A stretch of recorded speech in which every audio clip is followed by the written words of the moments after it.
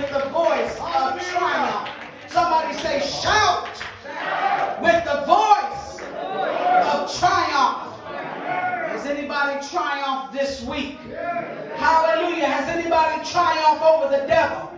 The way that you triumph over him is that you got to step on his head, smack him in the face, whatever you got to do. But we thank God, hallelujah, for this another day that the Lord has kept us with our minds stayed on Jesus. There's some that don't have a mind, don't have their right mind, don't have a right mind to do right or to act right or to be right or to do whatever. Praise God. But we thank God for a mind. Praise God. Come on, put your hands together again. Nothing like a praise. Come on, y'all. If you got to close your eyes and shut everybody and everything out, you ought to praise him. Hallelujah. Come on. Open up your mouth. Hallelujah. Thank you, Jesus. Glory to God. Hallelujah. Hallelujah. Hallelujah. We got to learn how to praise God even if you're going through something difficult. You got to praise the Lord. You got to magnify his name. Don't worry about what's going on and what's not going on. But we got to praise God. The presence of the Lord is in this place. I said the presence of the Lord is in this place. The presence of the Lord is in this place. I feel God in here on today. And it feels mighty good, don't it? Feels mighty good, don't it? Praise God. Hallelujah. To God be the glory. Nobody gets the glory but our God. Hallelujah. Thank you, Jesus. Ooh, this is the quietest world that we're going to live in. Banks are shutting down and crashing and failing. They just said the third bank, a Swiss bank, is now failing. But let me tell you something. Jesus never fails. Jesus never fails. Jesus never fails. Jesus never fails. Jesus never fails. Heaven and earth may pass away, but Jesus never fails. Jesus never fails. Jesus never fails. Heaven and earth may pass away, but Jesus never fails. Come on, sing it. Jesus never fails. Jesus never fails. Heaven and earth may pass away, but Jesus never fails. Come on, give him a praise before you sit down. He never fails. He never fails. Look at your neighbor and say, neighbor, he never fails. Oh my God. Y'all have to be happy about this thing. Because there's nobody that can do you like Jesus. I mean, you could try somebody and I'm telling you, they won't be able to match Jesus. Bill Gates cannot match Jesus with all the money that he has. He cannot match Jesus because Jesus Christ came to save us. And there's nobody that can save us but God. Hallelujah. Hallelujah. Hallelujah. We got to keep a praise going on in here today. Hallelujah. Hallelujah. Hallelujah. Thank you, Jesus. Oh, the devil wants to put his brakes on you. He wants to stop you because he knows praise is comely. He knows that God inhabits. He inhabits the praise of his people. I said he inhabits the praise of you, sister. Praise God. He inhabits the praise of you, Martha Calloway. He inhabits. He couples it up. God gets excited when you start to praise him. Then he starts to want to do things for you when you praise him. Hallelujah. When you bless the Lord. Hallelujah. There's a scripture that says, I will bless the Lord, all my soul, and all that is within me. Y'all don't hear what I'm saying. Bless the Lord, oh my soul, and all that is within me. Oh my God, my God. I tell you, I feel all right now. I feel all right in this place. Hallelujah. Hallelujah. Because when I can lift up my hands, I got something to thank him for. When I can stomp my feet, I got something to thank God for. When I can move my head, my neck, hallelujah, I got something to praise God for. Hallelujah. Don't tell me what you're going through when we got a God that can bring you out. Hallelujah. Come on here, believers. We got to believe God today. We got to believe God today. So many people are just believing in everything but God.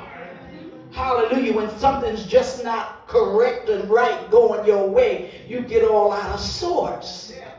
But we don't have to get out of sorts when we have the power of the Holy Ghost moving in us. Do y'all hear what I'm saying? Don't you worry about what's going on in you, who's here, who's not here. So what? God is here. And he's here to set you free. He's here to meet your need. He's here to deliver you. Yes, he is. Hallelujah. Woo! Thank you, Jesus. My God, my God. God is good. And he's worthy. Hallelujah. Of our praise. Hallelujah. Come on, praise him. This is what God wants us to do. He wants us to praise him. Hallelujah. Stand on your feet and praise him. Hallelujah. Thank you, Jesus. Over my head, I hear music in the air. There must be a God somewhere. Hallelujah. Come on, open up your big mouth. Hallelujah. Hallelujah. Thank you, Jesus. Oh, we bless your name, Lord. We bless your name, Lord. We bless your name, Lord. Hallelujah. From the rising of the sun till the going down of the same, we must praise God. Hallelujah. We must praise God. We must praise God. We must praise God.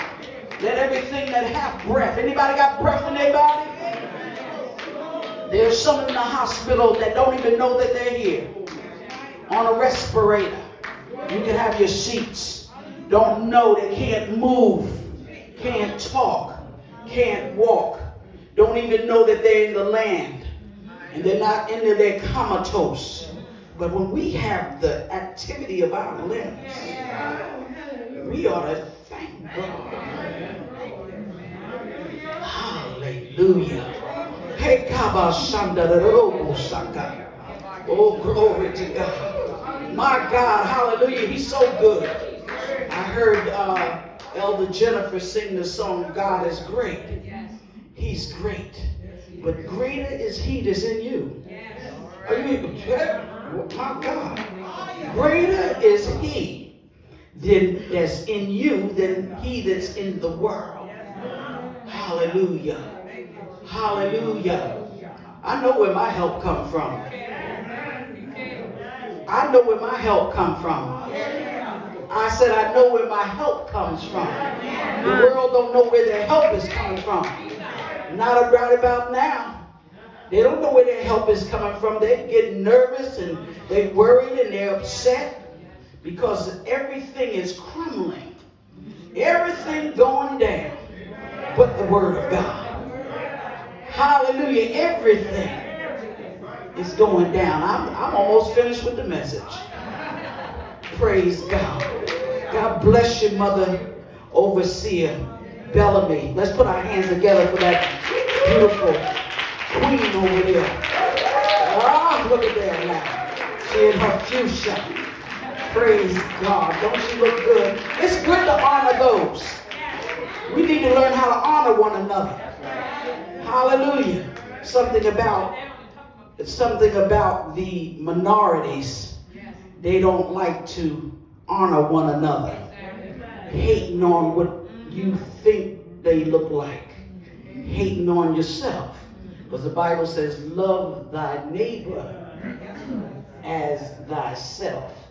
So I love me and I love you. Let's turn our Bibles. Before we do that, let's hold up our Bibles or whatever you have the word on. We're going to make a confession of faith. We need to learn how to speak into the atmosphere. Speak the word of God. Hallelujah. In season and out of season. don't allow the enemy to take what God has placed in your spirit. Say, this is my Bible. This is the Word of God.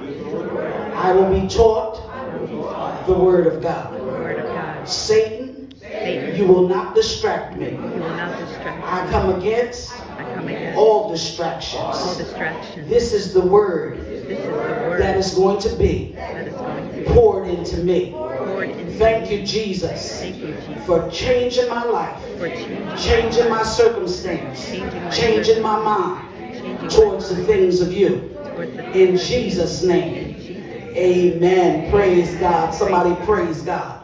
We got to declare and we got to decree. Hallelujah. Declare and decree. Hallelujah. Declare and decree a thing, and so shall it be. And the scripture said, where the word of a king is, there is power. Where the word of a king, so you speak out the word as a king and priest in the earth. And it says wherever the word that is spoken, he said it's going to go out and it's not going to return unto you void. But it's going to accomplish therein where you have sent it to. We got to know the word. Let's look at Daniel chapter 3. Hallelujah. God bless my beautiful, handsome husband, my Boaz. Bishop Richard L. Spaulding. And he came today and to be with us. And I thank God for my DPRT family. Y'all, I thank God for you. Okay, there's some music for some that couldn't get it moving. See, I don't need no music. But thank God for the music. That's right, because you're going to help me around here. Okay, Daniel 3, let's look at verse 14. And I'm going to be reading. It says, Nebuchadnezzar spake and said unto them, Is it true, O Shadrach, Meshach, and Abednego? Do not ye serve my gods, nor worship the golden image that I have set up. Now, if ye be ready, that at what time you hear the sound of the cornet, the flute, the harp, the sackbut, the psaltery, the dulcimer, and all kinds of music, ye shall fall down and worship the image which I have made. Let me tell you something. It disturbs me when a Christian or a believer says, I just listen to all kind of music. That's a problem here. If you've been converted, if you repented, if you accepted Jesus Christ into your life, you're not to listen to all kind of music. Folk are listening to Beyonce and they just are rocking and they're rolling into blues. Don't you know that the blues will give you the blues? Then they say, oh, I just got to listen to my jazz. Well, I just got to listen to my gospel because I want the Spirit of the Lord to move in my life. And not all gospel do I listen to because some of them don't make no sense. Are y'all hear what I'm saying? I like that old time music. Now, that's just me now. You know, some of the new ones is okay. And I don't have a problem with that. But what I'm saying is you're feeding your spirit with all kinds of music. Let's go on and read because I know I'm messing with somebody right about now. Don't tell me about my music now. But if ye worship not, he said, you shall be cast the same hour into the midst of the burning fiery furnace. And who is it? That God that shall deliver you out of my hands. Are y'all listening? Shadrach, Meshach, and Abednego answered and said to the king, O Nebuchadnezzar, we are not careful to answer thee in this matter. If it be so, God whom we serve is able to deliver us from the burning fiery furnace. Now this is something that really helped me to shout my socks off today. And he will deliver. Listen, they have an assurity. And he will deliver us out of thine hand, O king. What I'm going to be talking to you about then for the next few minutes is God's got my back. God's got my back. Turn to somebody and say, God's got my back. and look down the other side and the other row and say, God's got my back. God's got my back. Hallelujah. When your friends have turned on you and your family have turned on you, and you can't find your boss, the job, or nothing that is going to take or just watch your back. But let me just tell you this. And let's look at Isaiah 43:1. Isaiah, because I want you to get this. God's got my back. But now thus saith the Lord, Isaiah 43, that created thee, O Jacob, and he that formed thee, O Israel, fear not. I love that scripture that you read back there, brother.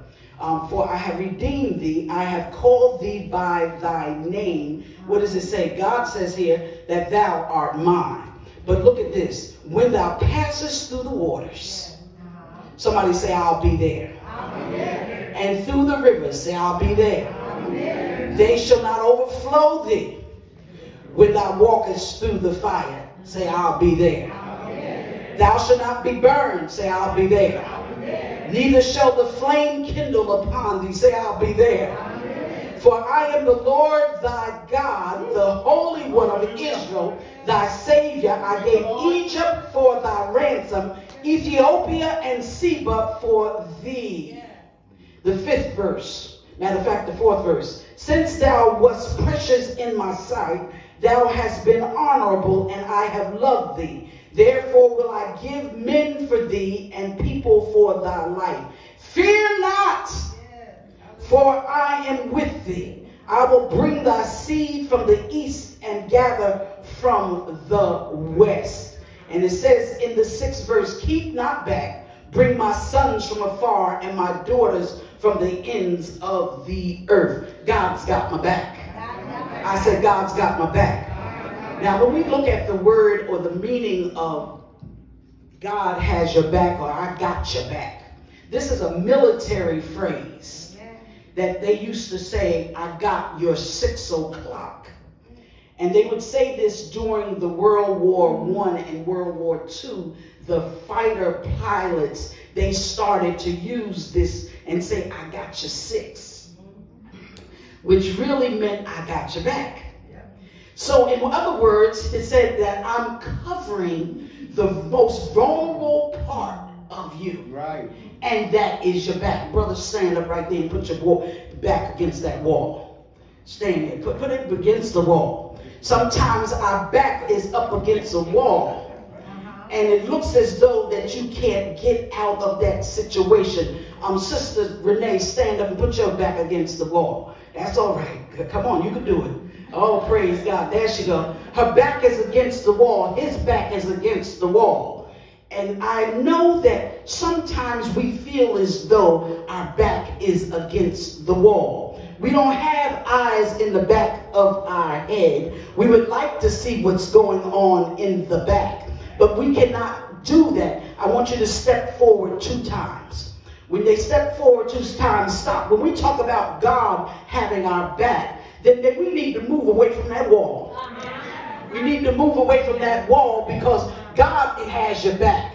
Nothing has your back but that wall. That wall is innate. It cannot move. It does not function. It cannot adhere to what you are going through. But you can always say that God's got my back.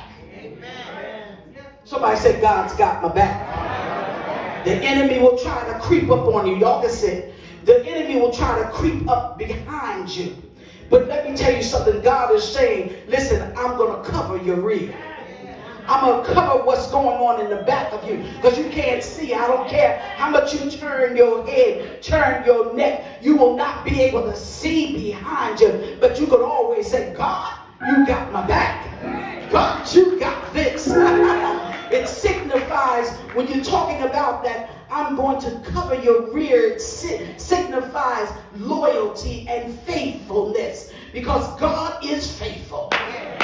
Y'all don't hear what I said. I said God is faithful. It signifies support. He said, I'll support you. He said, listen, fear not, for I am with thee. I will withhold thee with the right hand of my righteousness. You don't have to fear what the devil is going on. You don't have to worry about what's going on in your back because God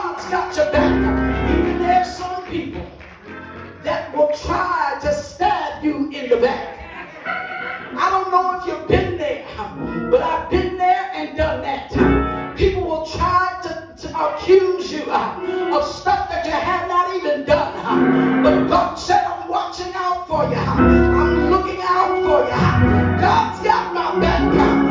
Oh, y'all don't hear what I'm saying. Put your hands together and say, God's got my back. He's saying, listen, I got your back. You know, they say today, they don't say, I got your back. They say, I got you. I got you. I got you. But let me tell you something. God's got us. God's got us in the palms of his hands. Are you hearing what I'm saying? I don't care what you're going through. It doesn't matter what you're going through. You say, well, I'm sick in my body and I'm racked with pain and the doctor told me this and the doctor told me this, then told me that. But let me tell you something. Let me tell you something. God's got your back. God's watching over you. Oh, yes, he is. Even in the operating room, when the surgeons are in there. Sometimes I heard one time a story when they operated on the wrong person. And they took out the wrong kid. They took the kidney out of the person. And the other person, they cut off their leg. That other person's leg was supposed to be cut off. But let me tell you something. God still got our back. He'll watch you in the surgery room as the doctors are operating. He'll even go to the courtroom when the lawyers begin to go forth and present their case. God's already presented your case to them. God said no charge. He said you're not guilty. He said I got your back.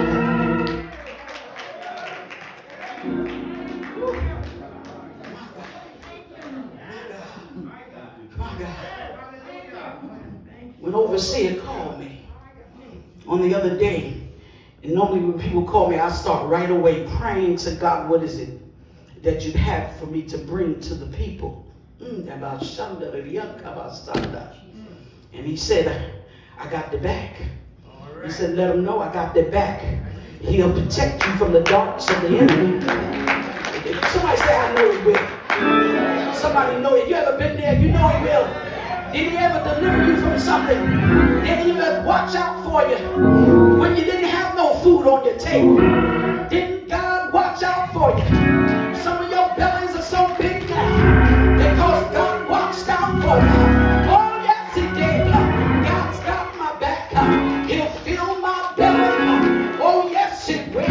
He'll put shoes on my feet. Oh, yes, he will. Let me tell you something. I gave away about 11 pair of shoes 2 weeks ago. I told them to come and pick them up. And I said, God, because I'm not wearing them no way. And I said, some of them are new, but I want to give them away. And I've learned when you give something away, that God is going to bless you more.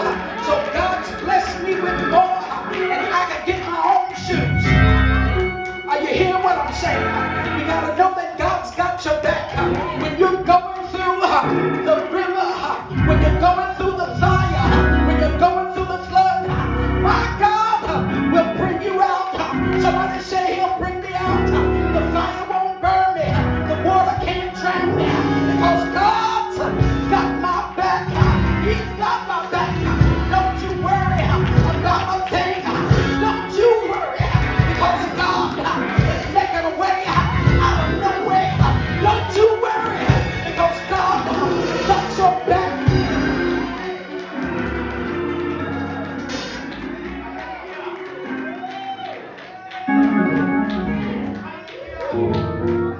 I heard somebody say I'm just going through so much on this week. But let me tell you something. God is behind the scenes and he's working it out. He's already worked it out. He said Jesus will work it out. No matter how hard it's been for you. But he said, is there anything too hard for God? And somebody say no. Somebody say no.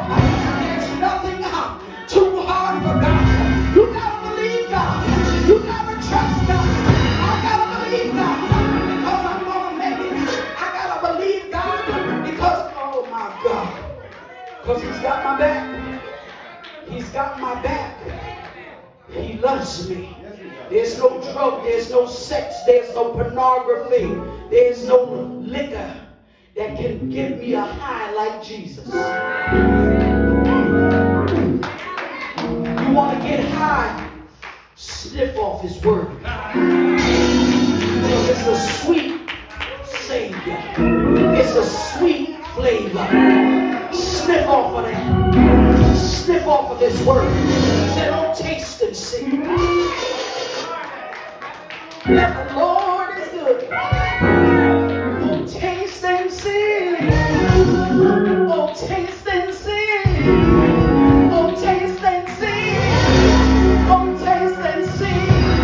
That the Lord, the Lord, the Lord, the Lord, the Lord, the Lord is good. And his mercy is everlasting. His mercy will go forth for you. He says, surely goodness and mercy shall follow me all the days of my life. I call on those twins to follow me all the days of my life. They're with me. Oh, yes, they are. So let me tell you that the Shadrach, Meshach, and a broke Negro, no, and a Abednego, they said they weren't going to bow to the gods of Nebuchadnezzar. But what happened was, you know what happened was, y'all said what happened? What happened is that the king made a decree and said everybody got to bow to all kinds of music. You got to bow to the image that I made. But basically what he was saying, you got to bow to me. And God said, I will have no other gods. That's what he said. Y'all don't hear what I'm saying? I will have no other gods before me. Some of y'all will put your children before God. Put your spouse before God. Put the job before God. Put this before God. He said, I have no other gods before me. And so they decided, and they said in the scriptures, as we read before, they said, listen, matter of fact, let's go, I'm going to go right there, because I want y'all to see this. It says, listen, king. He said, listen, if you don't bow, I'm going to put you in the fiery furnace. And they weren't worried about it because they understood that God had their back. This is when I look at this scripture in Daniel chapter 3 and verse 17. It says, if it be so, our God whom we serve is able to deliver us. They already knew he was able. Now listen to this. From the burning fiery furnace, then it says not only did they know that he was able to do it, but it says, and he will. Do y'all say? And it says, and he will deliver. Y'all don't see that. You got to see it. It said, and he will deliver. So that means that they were trusting in God. They didn't even see God deliver them yet. But they knew, but they believed it. We got to believe God's word. That's why I had to confess, make a confession of faith. Decree and declare a thing. You got to decree and declare a thing. Listen, I might not be delivered yet, but I'm going to be delivered. I don't know how God's going to do it, but I know he's going to do it. That's what I normally say. I said, God, this is a tough one here. But God, I don't know how you're going to do it, but I put it in your hands. And that's what they were saying. I put our lives into your hand. We got to put our lives into his hand. You hear what I'm saying? Oh, y'all don't hear. Let me look at that scripture. It says, and he will deliver us out of what? Thine hand. You see that? I told you he wasn't talking. He wasn't talking about that golden image. He wanted them really to bow to him. But it says here that you set up. Then Nebuchadnezzar was full of fury. He was mad. He was angry. He was upset because they did not want to bow. So he took some men and had them thrown in there with all their hats and their coats and whatever else they had. And they turned the heat up. The devil will turn the heat up on you, Brother Jim. 7 times hotter. Oh, okay. 1 degree up ain't going to bother him. 3 degrees ain't going to hurt him. 5 degrees, he start feeling the fire on his butt. But then the 7th degree, 7 times up, let me tell you something. 7 times up, he turns it up. And then he came back and they said, you got to see this king. And as the king came to the door, he saw that the men were walking around in the fire. Sometimes you in the fire. Can't pay this bill. Can't pay that bill. I can't make it. You hear what I'm saying? And I've been there. I've had like almost $30,000 worth of credit card debt. Guess what? Don't have no credit card debt. Because in the fire, I did not give up. I did not stop. And matter of fact, that plastic gets us in trouble. Because it's easy to pull out the plastic. There was times that I had money in my pocket and it was just easier for me to pull out the plastic and see if I could charge it. Then I would just go and apply for charge cards to see if they would give it to me. Oh, you hear what I'm saying? But sometimes the enemy will turn up the heat on you just to try your faith. But the trying of our faith worketh patience. Amen. I've learned that we have to have a patient ministry. That's what I call the patience ministry. I had to wait on God. Wait on God to deliver me. God wants to deliver somebody here today. And as the king went up to the fiery furnace, he not only saw 3 men, but he saw 4. Oh, y'all don't hear what I'm saying. This is exciting to me. He saw 4 men. And he said, and it looked like, now this is the king said, and it looked like the Son of God. He hadn't even seen the Son of God. But he said it looked like the Son of God. He said, I know that these men must be of God because not one hair on their head was burned, neither were their clothes burned. They didn't even smell like smoke. You won't smell like you've been going through anything. You won't look like what you've been through because God got my back. God got my back. Woo! When the enemy comes, Lord, I'm done, y'all. I ain't through. I'm just going to stop. Let me tell you about this scripture. When the enemy comes in. Hallelujah. And a lot of y'all say, when the enemy comes in like a flood. Why are y'all making a flood something that the enemy is as big as? Oral Roberts said, I'm trying to think of the book, but I can't think of it now. But it was a book, he says, that a flood can't contain you. So when the enemy comes in, like a flood, the Lord will lift up a standard. Y'all missed that. You got it. Yeah. It says, when the enemy comes in, they got the comma in the wrong place. That's right. They got, when the enemy comes in like a flood, then they got the comma. No, it's when the enemy comes in, like a flood. The Lord. Somebody say the Lord. The Lord will lift up a standard against the devil. Listen, and when the devil tries to come against you, he is a defeated foe. You got to know that you're not defeated, but you say I'm victorious in the Lord Jesus Christ. I'm going to make it. Woo! My God. Some have tried to shut you down. Oh, my. Tried to shut you out from your blessings. Thank you, Jesus. But the blessings of the Lord maketh you rich. Hallelujah. And addeth no sorrow. Oh, y'all need to get excited about this. The blessings of the Lord maketh you rich. Well, I'm on a fixed income. So am I. But the Lord will bless you. Bless you when you're coming in and going out. Why? Because he's watching my back. He knows who's trying to come up against you. And even before, and something about being bishop, before, if something has happened, God lets us know that it's getting ready to happen. Yes.